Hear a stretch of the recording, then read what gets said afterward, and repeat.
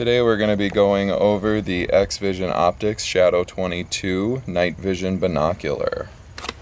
Inside the case you will find the binoculars and then battery packs. To put the batteries in, you unlock the battery doors, remove the battery sleds, and insert the batteries into the sled. To insert the batteries, make sure that the arrow on the sled aligns with the arrow in the tray. Place the batteries inside of the binocular.